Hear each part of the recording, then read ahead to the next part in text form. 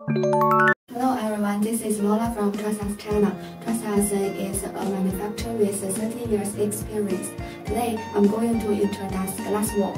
Glass wool is made from hot-set feldspar, sodium silicate, and boric acid. In the heat and oil-through machines, the ingredient melt into fiber.